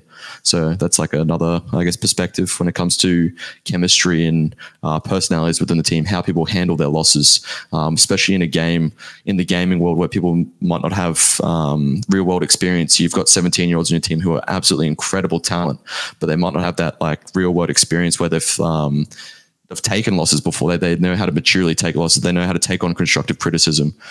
So the culture that's set is really important and can eat from the inside. Man, I was going to say my girlfriend of 6 years dumped me like 3 weeks before our biggest ever CS tournament. So I get where you're coming from. That was rough. Brutal. You know, it's funny all you were saying that too. I remember with my team, like I feel like every team has a serial whinger, right? And we used to have these times, you know, when you're like playing train and or like nuke and you're on T side and you just can't get a breakthrough. You're getting just slapped down. We used to try to do something to break that up where we just go on an eco round, sit outside and just talk to each other. And it was either me as like the secondary kind of in-game leader or in-game leader would just ask people directly. Like we just sit there and say, you know, Ollie, what's going wrong? Like, what do you think we should do? To try to like pull people's head out of just screaming and being angry at each other. 100%, and it's all about team perspective, because like that one person's perspective, you don't you don't have an eagle-eye view of the game. You've just got a tunnel vision on your perspective. So you've got to reach out to those people who may be introverted and not talking up. Like one thing with my in-game leader, who we did really well with, Dexter, who's performing really well overseas, and I'm not too sure if he's with Prodigy Agency, Jeremiah. Dexter. Yes, he is. Yeah, legend. Like he was really good at getting information and like creating a positive culture to be like, what's going wrong over here? And like say, Ollie, on that side of the map, what's happening? What are they doing that's making it difficult or uncomfortable for you to play? And I'd share my perspective, and him being the in-game leader then provided a strat offer that won us the next round when we were in a difficult situation and having a couple of rounds lost. So perspective is just so important, having that positive culture and to be open with each other, and not getting called like a pussy if you're performing negatively. Justin, what's going on, man? What do you want to ask? First off, thanks for doing this. This has been interesting to listen to. Yeah, it's always good to get some perspective from locals and overseas guys as well. What I was wanting to ask is a bit more of a lighter question. Which if you had to pick one esport event that's happened in the last 20 years, which one was the best one and why?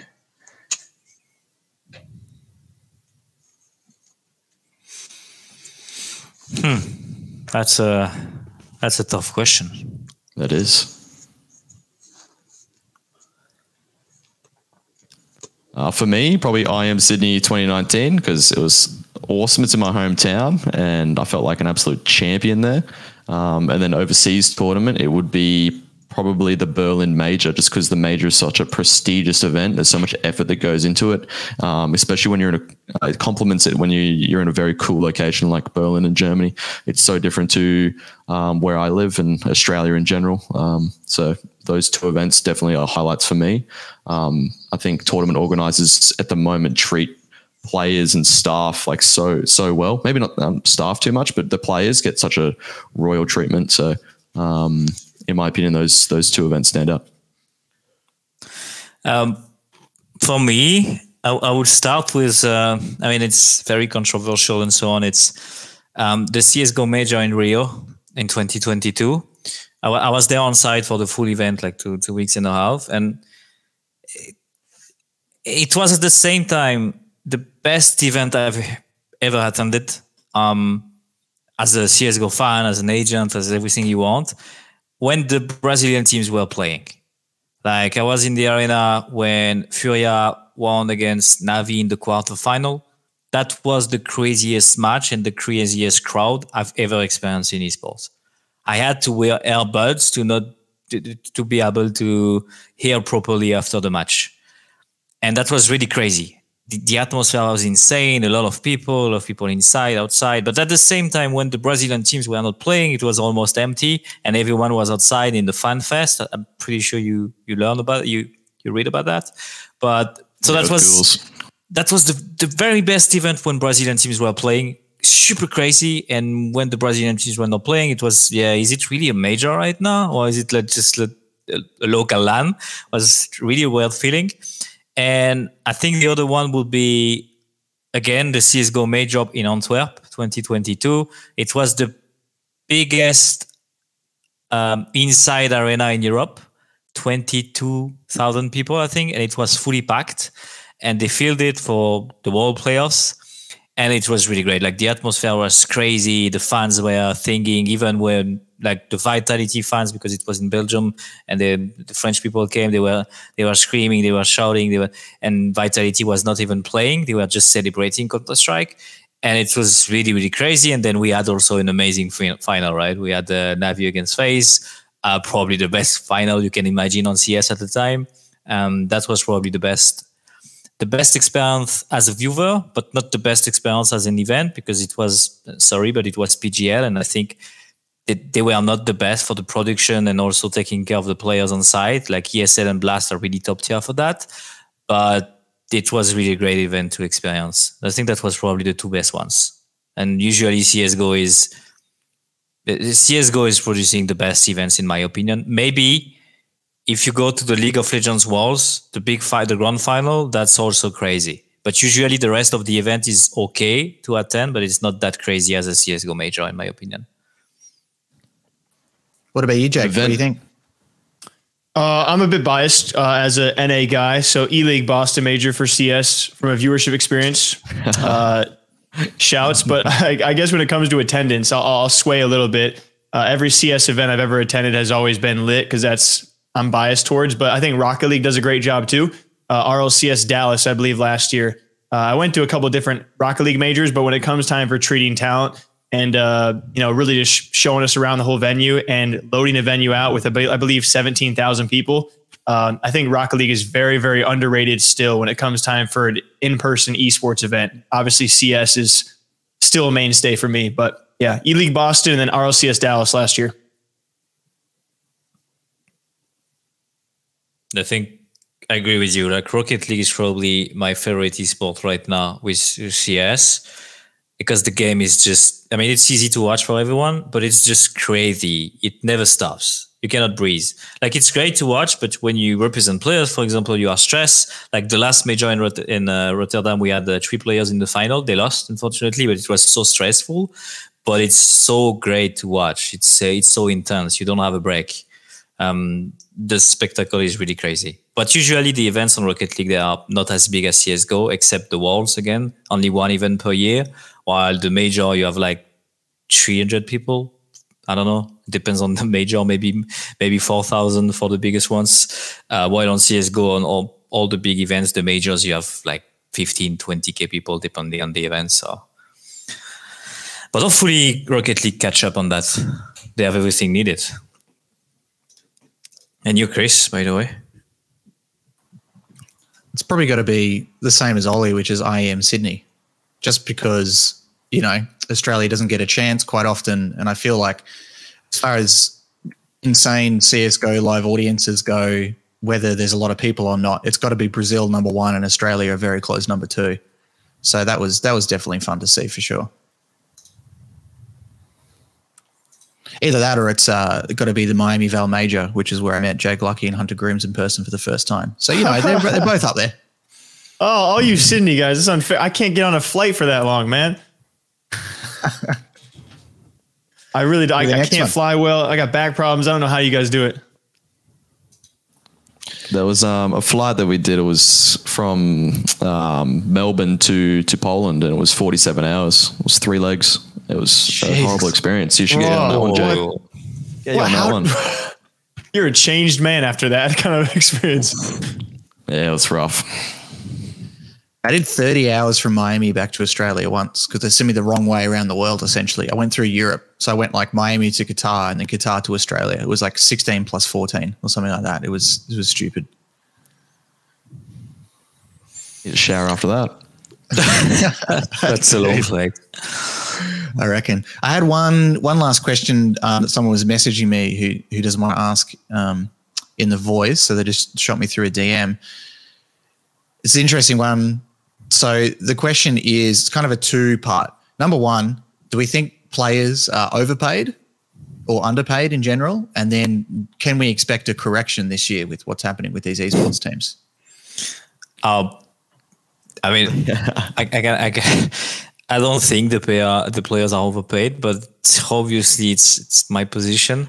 I think, I know a lot of people also try to put the blame on the players or the agents, but at the end of the day, if the teams are ready to accept and pay that, it's not the fault of the players or the agents, right? It's just the market price. Yeah, of course, we increase the market price because of the value of the players, but at the end of the day, it's the organization we accept and sign the contract. So if they have financial issues after that, it's on them, right? They could refuse or they could say, no, we cannot. But overall, I don't think the players are overpaid. But obviously, if you take into perspective that some of those organizations are losing money, you could say they are overpaid for those organizations, yes. But at the same time, that's the main value that they have. As an esports organization, the main asset that you have are the players. And I think it's mainly the fact that the teams struggle to develop revenue streams and capitalize on the players and the image. Right now, the big teams, they are building massive, for some of them, they have fan base and viewership and so on. They just struggle to monetize that. Once they will succeed to find a way to monetize the audience and the fan base and the players that they have, then it will be better. But it's not easy. I'm not saying it's easy. I'm not saying I have all the solutions. I have some, but I'm working on it with the players directly, not the teams. And it's going well, like the Final Most 10 thing, which could be game changer for teams to do, for example, but they don't. But I don't think they are overpaid. I think if the players that are getting paid a lot, they are the superstars of the game. They are the main reason why the fans are watching the events, right? When you are the best player in the world on CS, that's why everyone is watching. That's when you have 1.5 to million viewers. That's why the sponsors are on the event. That's why everyone is generating revenue. I think the main struggle right now is that most of the revenue are going to the publisher. It's not the players that are earning the most, even if compared to the organization, yes. But I think the publishers are taking everything right now. Like if the teams are finding, and the teams and the publishers find a way to redistribute more, like we talk about stickers and so on, but it's still minimal compared to the publishers' revenue. And if we find ways to redistribute to the teams, I think it will be game changer for everyone. And it's not because the player will get paid 5K less per month that it will be game changer for an organization losing millions, to be honest. So we need to find a balance. Maybe we will see a regulation on some salaries. I honestly think that it's doable for a lot of players, like the tier 2 players or the tier 1 players, like the normal ones. For the top tier players, there is no way, because the teams, they need them, they want them. So there is always a fight to get the player, and it just makes sense. You want the best in the world in your team if you want to be the best team. For the other players and the standard, let's say the average salary, maybe it will lower a little bit. I don't think it will be lowering that much, but yeah. I've had a lot of discussions about this. Some of my thoughts. I think Australia is a canary in the coal mine a lot in regards to like esports and player salaries, and I think there will be some sort of correction coming, but especially just for the ones that are wildly unprofitable. So it makes sense, paying one of the greats like Simple or Zywoo or Tens or someone like that a decent salary, right, with the attention they can bring to you. But what we saw here in Australia is that investors are much more risk adverse here, as well as brands and sponsors are much more risk adverse. And things got really overblown, I think, in CS for a while, which kind of started with King's Gaming Club. And it started a lot as well with the Oceanic Pro League here with League of Legends, where players with 150 Twitter followers were demanding $45,000 a year salaries to play in the OPL, which had a concurrent viewership of like 3,000 to 4,000 average, and sometimes sitting underneath that. So if you think from just like a very general return on investment perspective, when we were sponsoring, like when I worked at a peripheral company and I was sponsoring an esports team in Australia, I gave them $7.5K a quarter for their entire esports team. So you think about that, that doesn't even cover, one player's salary for the entire year. And then you can probably have 6 sponsors at most. And we were overpaying compared to what some of the other sponsors were in the region too. So there's already been like a lot of a correction in that kind of market, and there was a lot of overinvestment from the OPL, and that was part of my 2023 trends predictions, where I think we'll see that starting to come a little bit more into the tier 2 and tier 3 in EU and NA, where some teams will start to be sold as distressed assets to other teams. Some teams will merge, and other esports companies will see the same. So like specifically in Australia, we saw that. So there's a team here called Avant Esports, and they were big into CSGO and into League of Legends, etc. And I sponsored them, when I worked at a brand. And I know the amount of money that they got invested in at, and I know the valuation. And then about 4 years later, they sold for about just under a quarter, around a fifth of what their original valuation was. And their sale was actually 80% made up of just what sponsor funds were coming in. So the brand was worth, almost nothing in the end.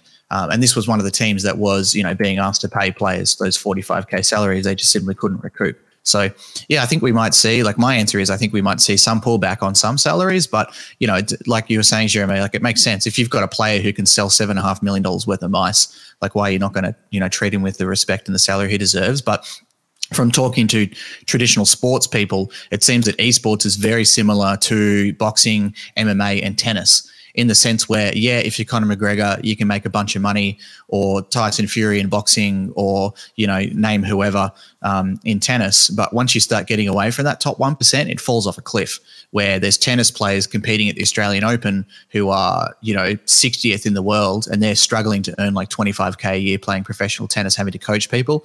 And similar to the discussion that's happening around MMA, which is a sport that I follow a lot, where, there's fighters in the UFC that are fighting on like a $12,000 a fight contract. And then after they pay their coach and their trainers and their gym and their manager, they're walking away with about $6,000 to get punched in the face on live TV for a living, and, literally have their arm and face broken and things like that too. So, yeah, it's a bit of a doom and gloom, I guess, answer from me there. But, I think that's what I'm seeing in the market anyway from my side.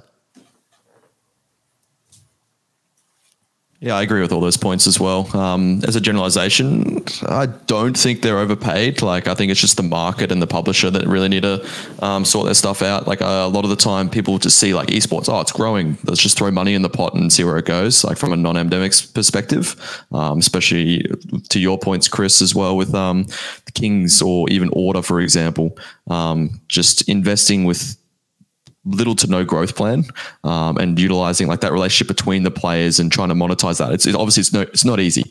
It's so industry perspective, industry specific player specific, and team specific, esports specific. And you got to really develop a growth plan that's specific to that player, like, and monetize that team. Like, so there are so many factors that really do come into play as a generalization. I don't think esport players are overpaid, but I definitely think the publisher can do so much more for these esport organizations, all these gaming companies, for just covering costs and the in-game revenue portion.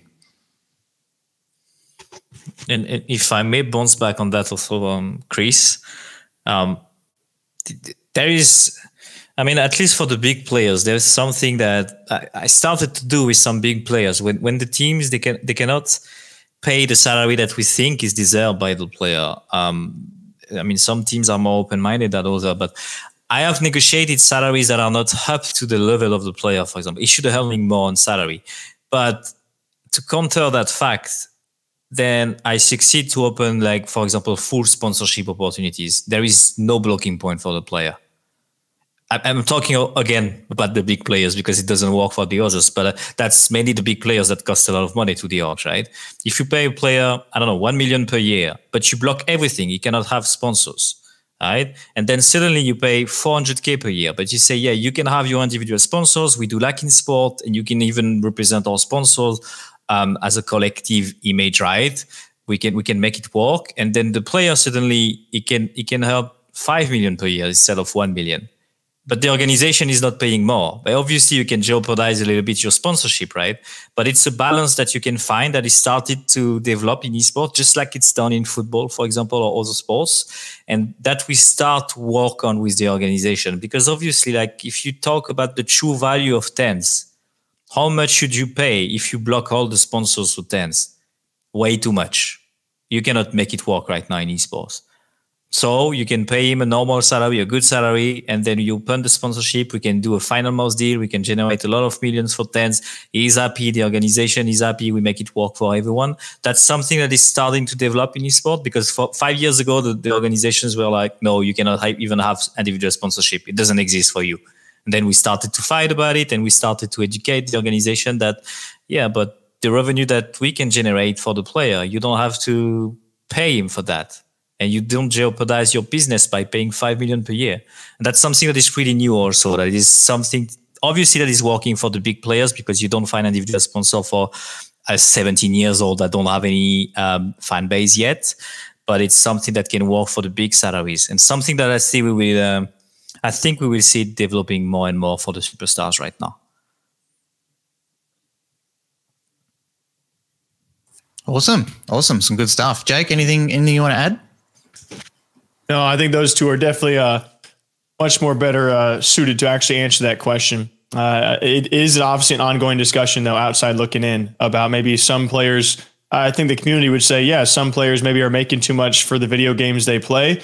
But I do think you guys bring great points. So the business models behind those players maybe not being well suited enough.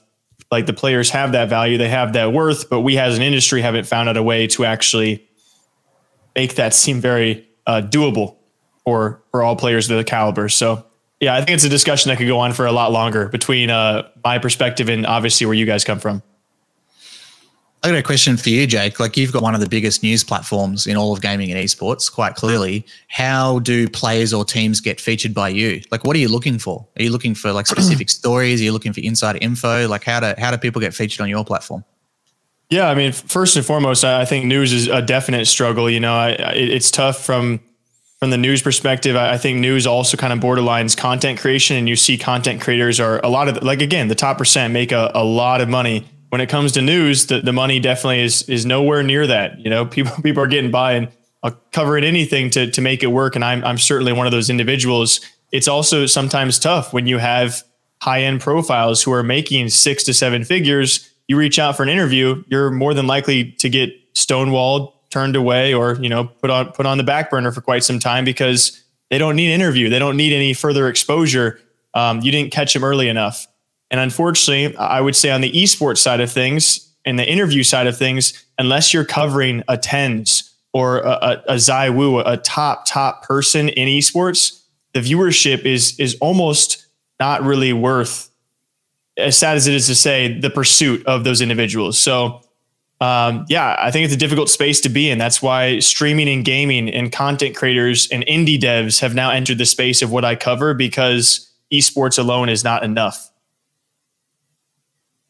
It's like a question they need to ask themselves, right? Like, I'm pitching Jake to cover my story. Like, what does it do for him? Like, you've got to be conscious of your own views and what your own audience wants to read and stuff too, right? And I'm like, I've been screaming on Twitter and LinkedIn for ages because no PR managers send me shit really, except for Jeremy. You know, I covered the 10 thing and it did really well. But, you know, people need to ask the question, like, if I'm just sharing this boring ass press release with Chris, like, is he really going to want to share it? Like, because I've got some new mousepad sponsor? Like, I don't care about that. Like, I want to know deeper. Like, give me some inside info or tell me some numbers or something that you can't normally get. And it's part of the reason why I made this, you know, topic thing. And I led with those kind of questions at the start. Like, tell me, like, how much exactly do players get paid? What is sticker money? You know, that kind of stuff.